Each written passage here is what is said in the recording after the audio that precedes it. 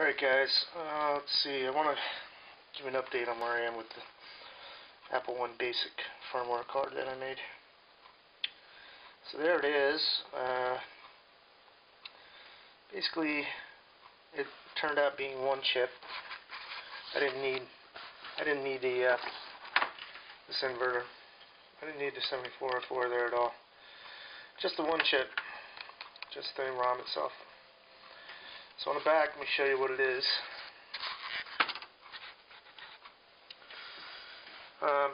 The yellow lines are the address lines, and the green lines are the data lines. The red is power, and in this case I actually did end up connecting VPP, which is pin 1 right here. And that's normally used to program the chip at a higher voltage, but I went ahead and connected it to 5 volts as well as VCC. And then the blue wires over here are ground. This is the ground rail, which is basically this stripped copper wire here, and then the power rail is up here.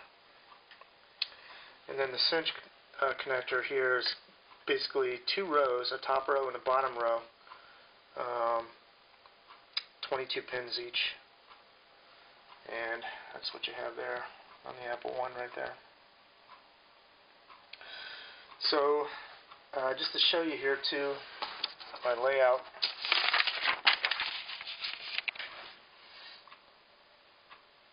you can see here that on pin 22 on the EEPROM chip enable is active low, right? And the 7404 stuff is going. Don't need that. So basically what I did was I tied output enable to low. I tied all the address lines that I don't need to ground. And the rest of the address lines are tied to the connector, so you know it'll pick up whatever the CPU, whatever address the CPU wants to see. Let's see. The address that we're going to be active on is at E000. And to make that active, I had to change W on the chip select.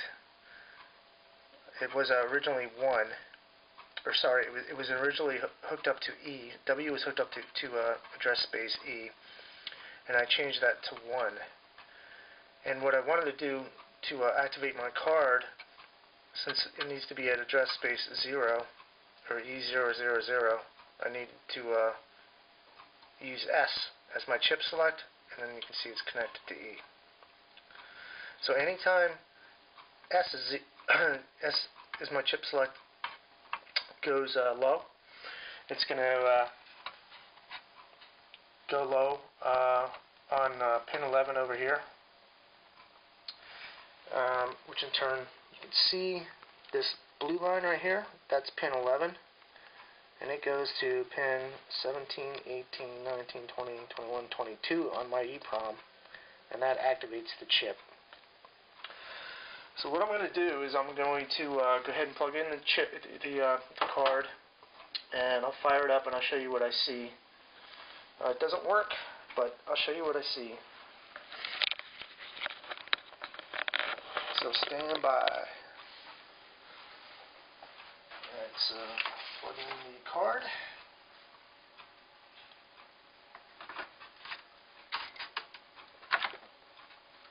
And now I'm going to turn on the power, and we're going to have to wait for the monitor to kick in here. Actually, I already have it turned on, so we should be good.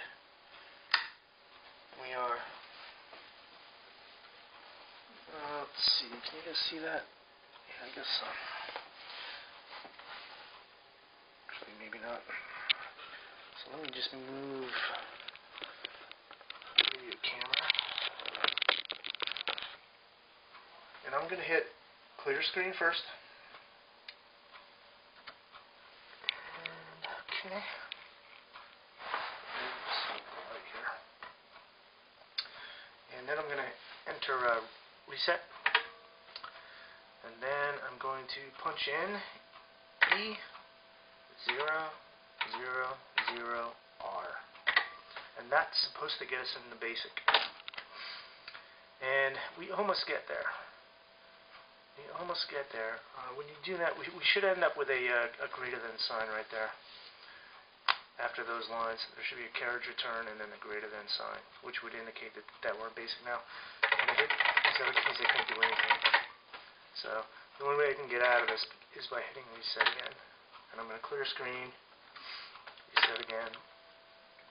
And now I'm going to I want to show that we can see basic, which is E 0, 0, 0. And I want to view it to, I don't know, let's say E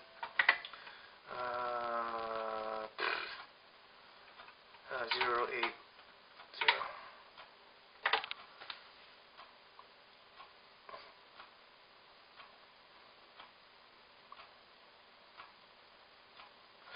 So, if you were to go look at the hex dump for Apple I Basic, pretty much that's it right there. I've tried a lot of different ways to load this, and I'll show you. Reset a few more times. In fact, I'll just go ahead and power it down. When I power it back up, it's still going to have some junk, but let's go ahead and power it up.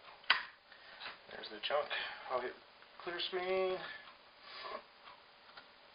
reset, and now what I'm going to do is I'm going to go E 0, 0, 0 up to E F, F, F, and I'm going to hit R, and then this is going to take a little bit of time, but I'm going to let it go.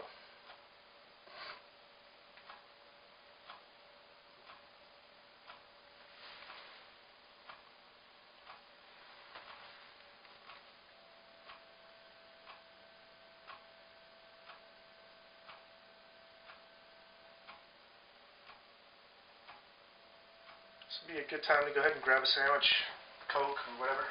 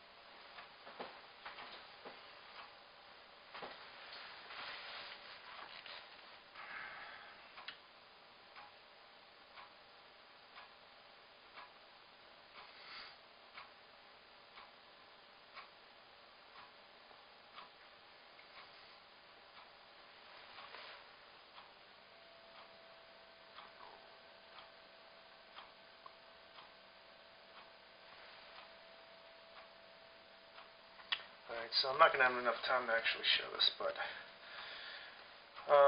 let's see. So what I'll do is I guess I'll make another video to pick up where we're going to leave off here. So this is actually looking pretty good. I was having some problems getting this to load before. Or actually, just to, I guess what we're doing now is just kind of, we're just displaying ROM, and I was having some video issues, but it seems to be going good now.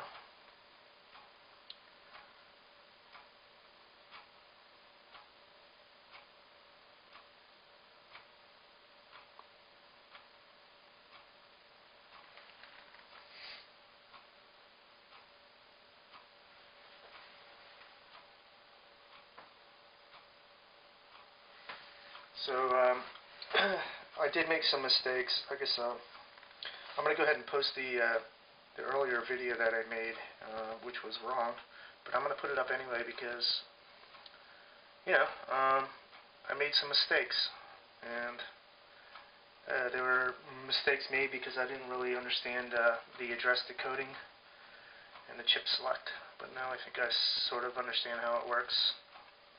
I'll feel a lot better once I get basic running, but for now, still trying to figure out what the issue is.